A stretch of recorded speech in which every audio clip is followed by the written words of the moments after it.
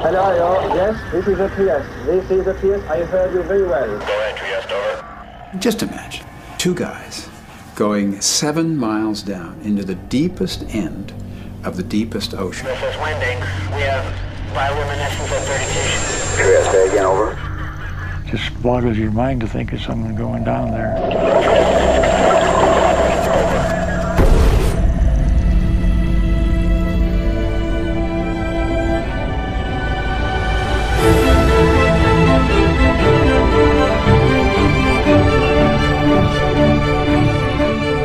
A dive to the deepest known place on Earth.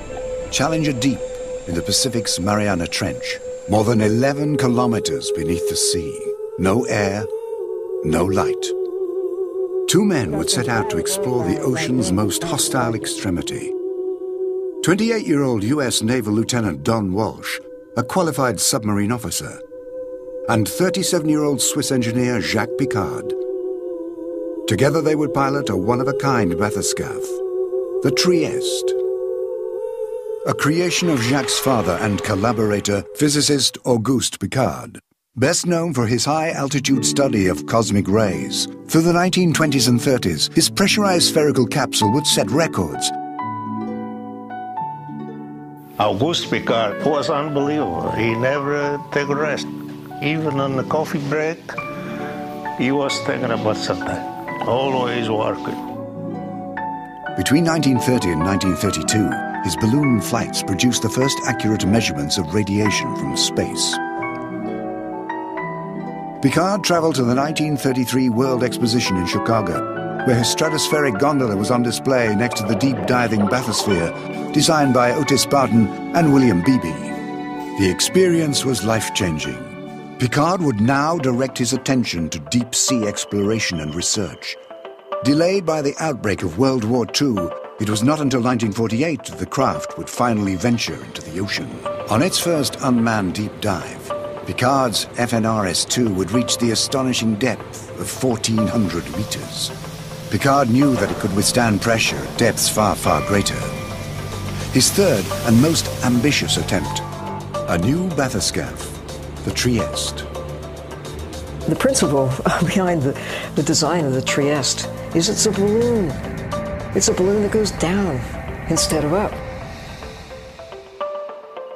Hanging below this gasoline-filled bag, if you will, the steel ball, where these two guys were crouched together looking out this tiny, tiny little porthole. But you think about the basic physics, gasoline floats, you just need enough to float that 11-ton sphere. You got the chambers on the end for air that hold you up in the surface like a life jacket. Amazing stuff that they really pulled off. The U.S. Navy Office of Naval Research had heard of Piccard's work in Italy, by now in collaboration with his son Jacques. Undersea warfare is the Navy's game, and that's a part of it that I was involved in. And you need information. I think it was in 1956 or so, I got a directive to visit Naples, Italy, and inspect the bathyscaphe Trieste. There were a lot of things we didn't know about the undersea environment. Trieste offered a possibility of getting information that otherwise we couldn't get. The Navy, they were operating in a world that no one really understood, and they needed to study this and understand it. So they went to Europe, and they found the Trieste. It was a very interesting visit. The team was comprised of Jacques Piccard, an Italian mechanic, Giuseppe Buono. I grew up in the shipyard in Italy, and Project Trieste come along, and that was right in. And a 12-year-old boy named Johnny. That was the entire team. So came back and reported on that and said, yeah, it looks like it's worth looking into. In 1958, the Navy purchased the Trieste, replacement parts, and the consulting services of the Piccards and Giuseppe Buono, moving them all to the Naval Electronics Laboratory in San Diego. A gutsy deep-sea research mission had begun, Project Nekton. Qualified naval submarine officer Lieutenant Larry Schumacher was appointed executive officer, and 34-year-old Dr. Andy Recknitzer was appointed scientist in charge and project director. Andy was a pioneer in his own right who helped convince the Navy to do what they did. just one of those people who truly made a difference. I was a lieutenant in the Navy, 28 years old, and 4 years out of the Naval Academy. So one day, I'm sitting in my office on board the submarine tender, in comes this fellow, introduced himself. My name's Andy Recknitzer. And he said, the Navy's just bought this new thing, bathyscaphe Trieste. And he had this very tall guy with him. He didn't say much. His name was Jacques Picard. The Commodore said, well, how can we help? Andy Recknitzer was loaded for that question. He said, glad you asked. The only job description in the Navy we can find that is for a submersible pilot would be a submarine officer, one volunteer. When I became the officer in charge of the U.S. Navy bathyscaphe Trieste, my first command in the Navy. Recknitzer and Schumacher quickly assembled a small team of naval and civilian specialists, no more than 17 men in all, with a taste for the unknown. In 1959, they put a flyer out to the fleet and asked for a submarine engineman, and he found out they don't make things, submarine enginemen, so they put out a notice that we wanted machinery repairmen. And I was a brand new machinery repairman chief at that time. The goal of Project Nekton was basically to prove out this new platform, to show that it was capable of going anywhere in the world ocean. How do you do that? You go to the very deepest place in the ocean. Oh, I would like to go all the way someday. How far is all? 35,150 feet. And the bathyscaphe, take somebody down that far, Jacques? First up, can go any distance. In 1959, after just a handful of dives off the coast of California, Recknitzer felt the Trieste was ready for deeper water. They found what they were looking for in the Western Pacific. Nekton's mission, a dive to the deepest place on Earth, Challenger Deep. 350 kilometers southwest of Guam, 10,916 meters below the ocean's surface. Here, Mount Everest would stand 2,066 meters underwater. The Mariana Trench, it's as far away as you can get on the planet from the surface of the planet. Performance of every system on the Trieste was rigorously evaluated and adjusted. Trieste, as purchased and delivered in San Diego, was a 20,000-foot submersible. At the original cabin, which was made in Italy, and the original float or balloon was only capable of that depth. The real star was John Michel. He was the kind of guy that if you had a requirement for somebody, just tell him what you needed, give him the materials, sort of shove them under the door, and out would come the perfect piece. We needed so many things done on the scaff.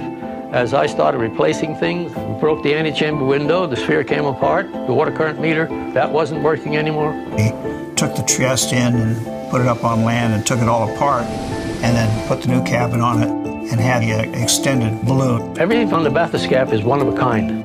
Nothing you can buy off the shelf. Everything that we put on the bathyscaphe, we had to think of and design and make it. Test dives off Guam began. Nothing could be left to chance.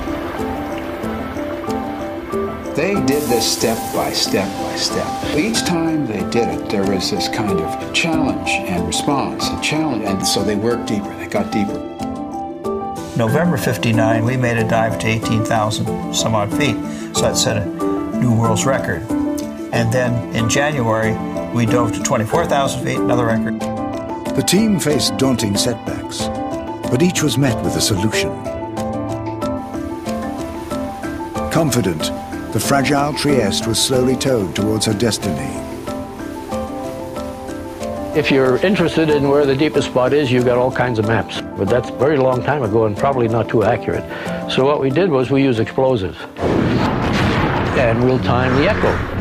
We surveyed an awful lot of water out there trying to find that deepest spot. And on the day before the deep dive, we had it pretty well nailed down where we wanted to be. After months of work, the day had come. January 23rd, 1960. With Lieutenant Don Walsh and Jacques Picard selected to make the attempt. On the morning of the deep dive, we had now determined where Challenger Deep was, sort of this axis of 7 miles long and about a mile wide. And when the tug came out from Guam, towing the Trieste at a magnificent 5 knots, which is as fast as we dare go, because remember, it's an underwater balloon, it's pretty fragile, and came out, we said, okay, put it here. That's where we did the dive. There was a lot to think about that morning. The sea state was somewhat rough. Well, that day was pretty bad. We ended up on the rough sea, and the Trieste was pretty bad. The inside was more safe than the outside because of the waves. Was a lot of shock there. They got to decide we can do all we can do. The moment comes, if you miss it, it may never happen.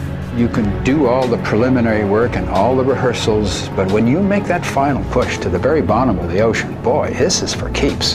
That was a big to-do. We had a meeting at our long green table. We had 2 lieutenants, myself,